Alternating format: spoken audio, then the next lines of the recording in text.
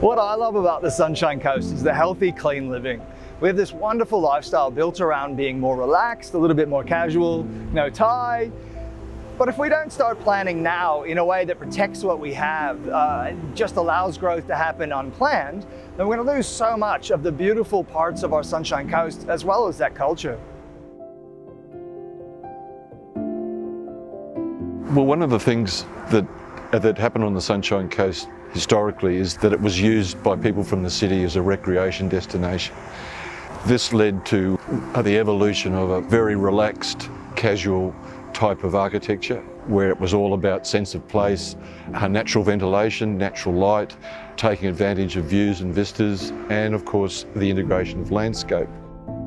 We have a beautiful history that's dramatically tied to the landscape. There's a lot of place names like Maroochy, Ngindiri, Coolum, Majimba, and these are the First Nation people's ancestors, but they're also key characters in their moral teachings about how you should live in society, and they're tied to the landscape.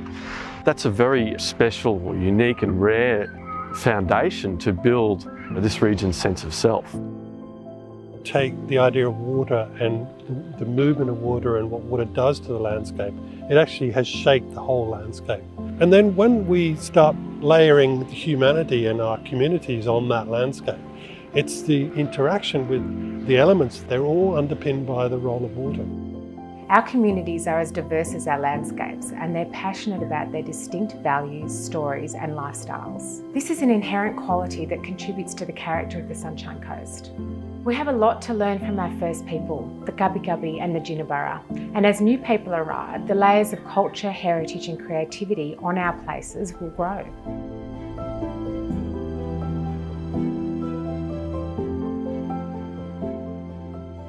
Through good passive design, we can design with good solar orientation, with great shading and with good natural cross ventilation, these most marvellous spaces for, very pleasant occupation, but also significantly thereby saving enormous amounts of energy. And then what comes out of that is a very beautiful and unique and Sunshine Coast specific architecture.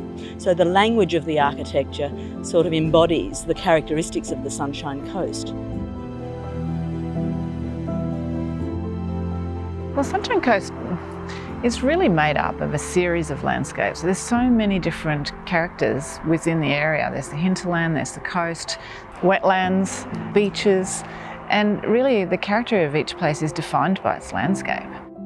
Understand what the topography is, understand what the levels are, look at where the existing vegetation is and where new vegetation needs to be to provide for privacy and buffer and climatic response, and really take those things and map them as a trigger for all the design ideas to start with. One of the great opportunities for design is to provide a focus for creatives to come together through place and architecture and our streets and our cities and towns, and really engage that artistic and creative community in a really public way.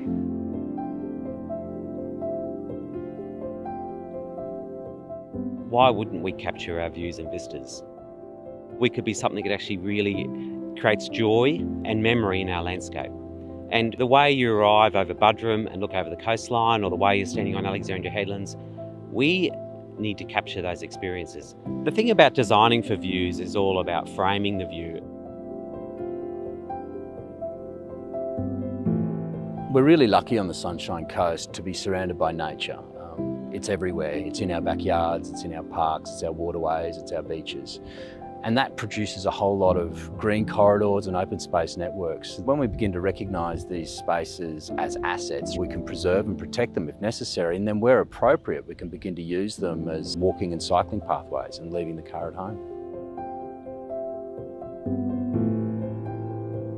It's really important to understand the community you're working in. Place-based design and character are not style-based. They're actually a reflection of the community that they live in terms of material selections. The character and materials on a regional town was going to be quite different than a coastal town. There needs to be a greater a cooperation between all of the different design disciplines and design our services and our roads around these canopy trees instead of doing them as an afterthought.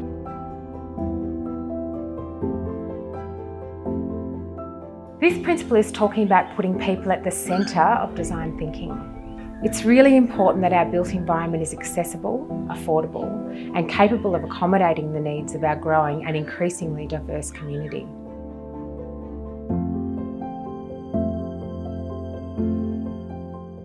This is a really important principle because it's really about the future in ways. I mean, the whole strategy is about the future, but this one's really about looking ahead and thinking about those big things that are really going to be different.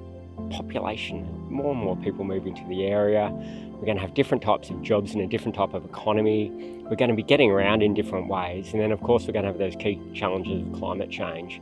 So obviously we can't keep designing places the same way. I mean, that's a really challenging task, but it's a really exciting one as well. Thinking about what that future could be and making this a really resilient place. Good value is achieved when everything has been designed in. When you don't have to constantly retrofit, change and replace to get something to perform. That's costly and not achievable for everybody. Good design on the Sunshine Coast goes above and beyond minimum requirements. Good design adds value for everybody. When designing and building, it's really important to consider whole-of-life costs, including the ongoing maintenance and operational costs, so that those who occupy now and into the future can benefit.